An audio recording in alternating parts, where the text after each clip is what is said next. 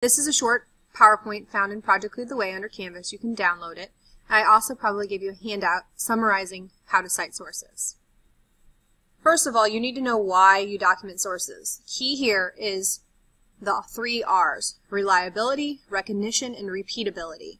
You want to be able to repeat and allow someone else to look up the same site that you went to. You need to make sure it's reliable, and you need to give recognition to the author. Reliability, if you notice that some websites are .com, .gov, .edu, .net, those all stand for something, and .coms are not very reliable. They're community pages that anyone can create. Stay away from .coms for this assignment. Look at more like .edu for education, or .gov, or .net for network. Those are more reliable. Again, know what APA stands for, American Psychological Association. And then know where you're going to list your sources. Depending if you're writing a paper or a lab report or doing a career journal, they'll appear in different places. The 2 main places are within the report, in text citations, right after you're done writing a sentence that's pretty close to something that you looked up, or at the very end in a works cited page. On our career journals, they're that last little column that I showed you that you're going to put them in. Make sure you know how to do in-text citations. There's a format for those. Usually it's parentheses with the author's last name and the year published. Looks something like this: Farrell, 2007. Notice that the period is after the parentheses, not before. Here's another example. Instead of an author, Farrell, you have a publisher or a department that put on the information. So the U.S. Bureau of Labor and Statistics, 2006. So there's 2 examples, one with an author, one from an organization. When it's time to write your citations at the end of the document, you need to make sure you follow these recommendations. If you have more than 1 source, which for career journals you need at least 2, make sure that you would list them alphabetically by the author or the publisher.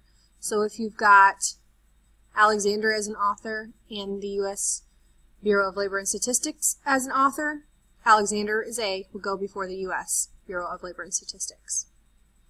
Single space the entry and double space between Alexander and U.S. Bureau of Labor Statistics. Make sure you check your punctuation and capitalization.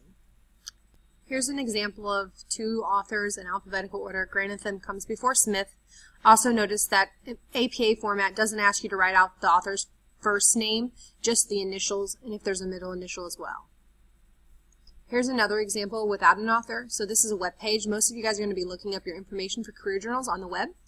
And if you can't find an author, then you go to the publisher or you go to the name of the web page. So in this example, the U.S. Department of Health and Human Services was the name of the page that you found the information in. Managing Asthma was the name of the article you looked up. And then retrieved from, you've got the website that you actually used. So this is the handout that I most likely handed out in class. It just is a little front to back what needs to go in a citation. You're going to look for the author's last name, you're going to place a comma, and then the first initial. If there's not an author, go to the publisher or the name of the web page that put on the information. Immediately following the author is the date that the article or the web page was last updated or published, in parentheses, another period. The name of the article is also capitalized with a period. The publisher is what you're going to put italicized. Sometimes the author and the publisher are the same person, depending on where you're looking when it comes to the website.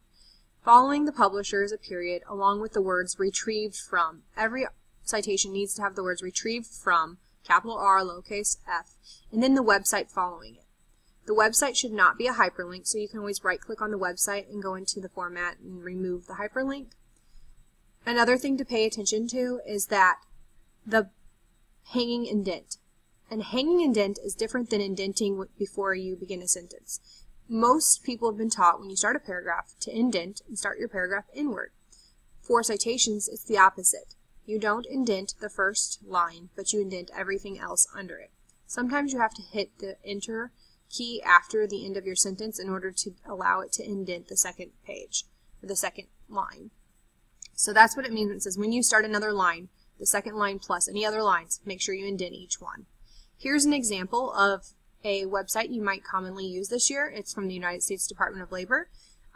The article that I looked up to use this example was EMTs and paramedics. I wanted to see what EMTs and paramedics' job was like, what they got paid. And so I looked at the bottom of that page. I'm going to show you the page here. to find the date. If you look at the page, at the top it says United States Department of Labor. That's the publisher or the name of the website. Then if you look at the name of the article, it's EMTs and Paramedics. So where did I find the date? I scrolled down to the bottom and it says published date Thursday, December 17th, 2015. Sometimes you'll find it at the very bottom. If you cannot find a date, then just use the current year that you're in as your date.